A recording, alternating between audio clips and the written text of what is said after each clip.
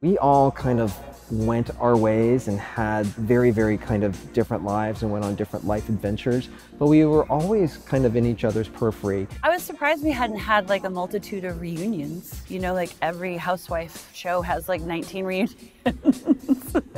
You've probably already heard the news that TLC is bringing Trading Spaces back. In March 2017, we got the big announcement that Trading Spaces is finally returning. It's a huge reboot, and fans could not be more excited about the show. Drop everything. Definitely what I remember most about when TLC made the announcement was the enthusiasm and excitement that I saw from the fans. My own social media platforms literally blew up from one announcement. That's crazy. And I immediately called TLC and said, you know I want to host it, right?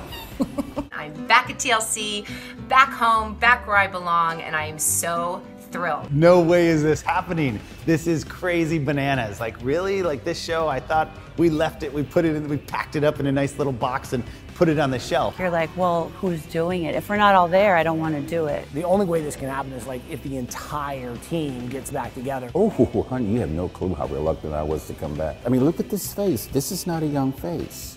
I have more pleats in this face than an accordion. Most things don't come around twice, so I think that was very exciting for all of us.